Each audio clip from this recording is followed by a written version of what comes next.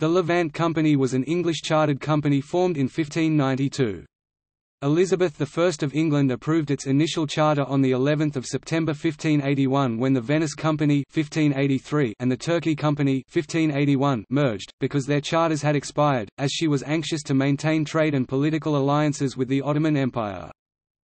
Its initial charter was good for 7 years and was granted to Edward Osborne, Richard Stapper, Thomas Smith and William Garrett with the purpose of regulating English trade with the Ottoman Empire and the Levant. The company remained in continuous existence until being superseded in 1825. A member of the company was known as a Turkey merchant.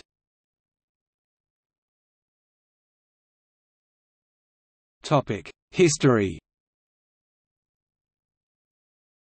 The origins of the Levant Company lay in the Italian trade with Constantinople, and the wars against the Turk in Hungary, although a parallel was rooted to Morocco and the Barbary coast on a similar trade winds as early as 1413.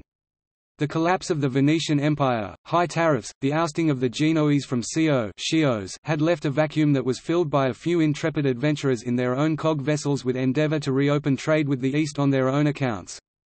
Following a decline in trade with the Levant over a number of decades, several London merchants petitioned Queen Elizabeth I in 1580 for a charter to guarantee exclusivity when trading in that region. In 1580 a treaty was signed between England and the Ottoman Empire, giving English merchants trading rights similar to those enjoyed by French merchants.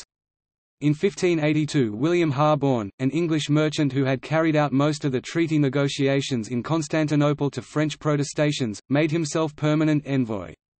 But by 1586 Harborne was appointed Her Majesty's ambassador to the Ottoman Empire, with all his expenses including gifts given to the Sultan and his court to be paid by the Levant Company. When the charters of both the Venice Company and the Turkey Company expired, both companies were merged into the Levant Company in 1592 after Queen Elizabeth I approved its charter as part of her diplomacy with the Ottoman Empire. The company had no colonial aspirations, but rather established factories, trading centers in already established commercial centers, such as the Levant factory in Aleppo, as well as Constantinople, Alexandria and Smyrna. Throughout the company's history, Aleppo served as headquarters for the whole company in the Middle East. By 1588, the Levant Company had been converted to a regulated monopoly on an established trade route, from its initial character as a joint stock company. The prime movers in the conversion were Sir Edward Osborne and Richard Stapper. In January 1592, a new charter was granted and by 1595 its character as a regulated company had become clear. In the early days of the company there were threats not just from Barbary pirates but during the war with Spain in 1586, 1590 and 1591 they successfully repelled Spanish galleys in attempts to capture their cargo. The company as a result though had heavily armed ships, some of which were surrendered to the Royal Navy and were used during the Spanish Armada campaign. James I (1603–25) renewed and confirmed the company's charter in 1606, adding new privileges. However, he engaged in a verbal anti-Turk crusade and neglected direct relations with the Turks. The government did not interfere with trade, which expanded. Especially profitable was the arms trade as the port modernized and re-equipped its forces. Of growing importance was textile exports. Between 1609 and 1619, the export of cloth to the Turks increased from 46% to 79% of total cloth exports. The business was highly lucrative. Piracy continued to be a threat. Despite the anti-Ottoman rhetoric of the king, commercial relations with the Turks expanded. The king's finances were increasingly based on the revenues derived from this trade, and English diplomacy was complicated by this trade. For example, James refused to provide financial support to Poland for its war against the Turks. During the English Civil War (1642–1651), some innovations were made in the government of the company, allowing many people to become members who were not qualified by the charters of Elizabeth and James, or who did not conform to the regulations prescribed. Charles II, upon his restoration, endeavoured to set the company upon its original basis, to which end, he gave them a charter, containing not only a confirmation of their old one, but also several new articles of reformation.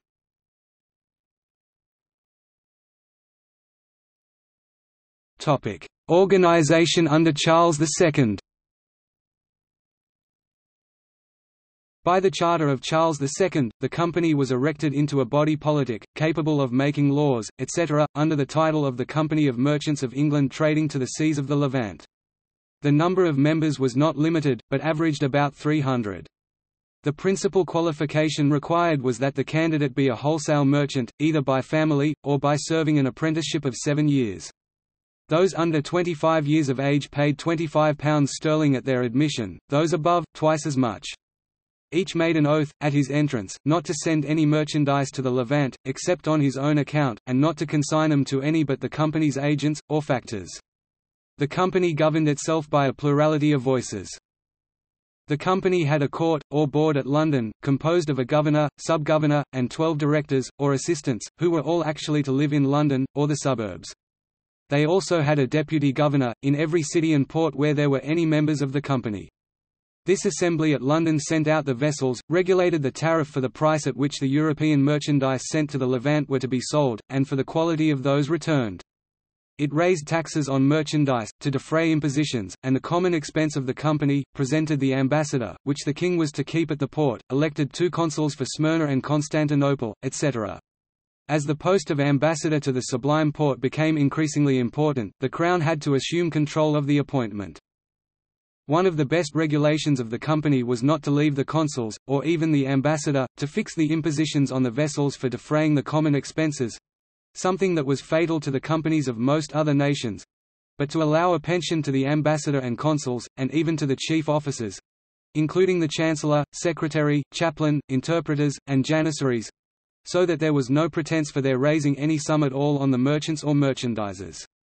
It was true that the ambassador and consul might act alone on these occasions, but the pensions being offered to them on condition of declining them, they chose not to act. In extraordinary cases, the consuls, and even ambassador himself, had recourse to 2 deputies of the company, residing in the Levant, or if the affair be very important, assemble the whole nation. Here were regulated the presents to be given, the voyages to be made, and everything to be deliberated, and on the resolutions here taken, the deputies appointed the treasurer to furnish the required funds. The ordinary commerce of this company employed from 20 to 25 vessels, between 25 and 30 pieces of cannon.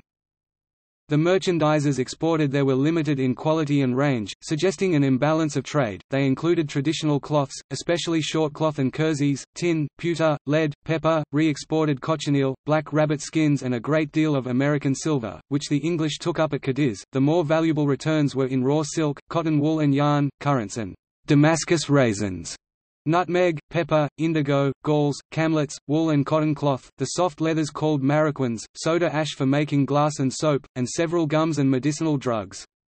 Velvet, carpets, and silk were bought by the traders. The commerce of the company to Smyrna, Constantinople, and Iskenderun was much less considerable than that of the East India Company, but was more advantageous to England, because it took off much more of the English products than the other, which was chiefly carried on in money.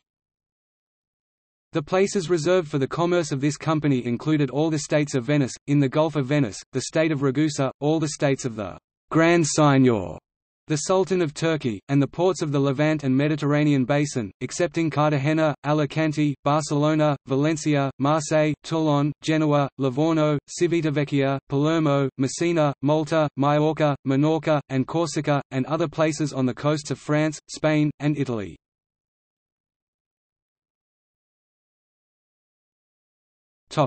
Levantine shipping. Ships owned by the Levant Company from 1581 to 1640.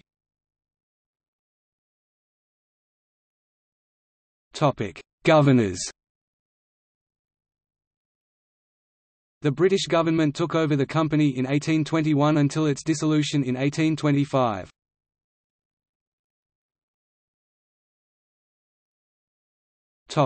The ambassadors at Constantinople.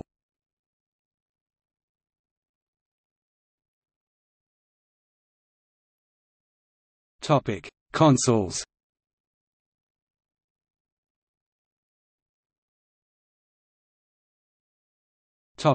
At Smyrna.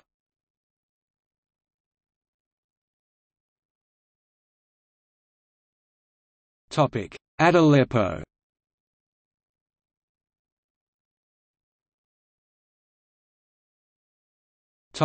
Shipping numbers, Turkey and the Levant.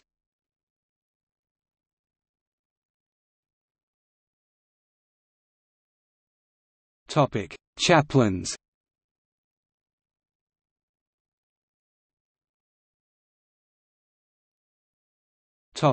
Decline. Membership began declining in the early 18th century. In its decline, the company was looked upon as an abuse, a drain on the resources of Britain. The company's purview was thrown open to free trade in 1754, but continued its activities until dissolution in 1825. The bird turkey's name came from the Turkey merchants. Turkish opium was bought by the Levant Company. The Levant Company encompassed American merchants before 1811 who bought Turkish opium.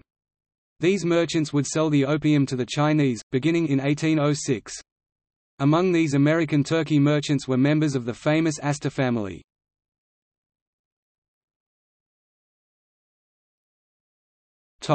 Heraldry. The arms of the Levant Company were, azure, on a sea in base proper, a ship with 3 masts in full sail or, between 2 rocks of the second, all the sails, pennants, and ensigns argent, each charged with a cross gules, a chief engrailed of the third, in base a seahorse proper. The crest was, on a wreath of the colours, a demi-seahorse salient. The supporters were, 2 seahorses. The Latin motto was, Deo Republica et Amicis, for God, the Commonwealth and our friends.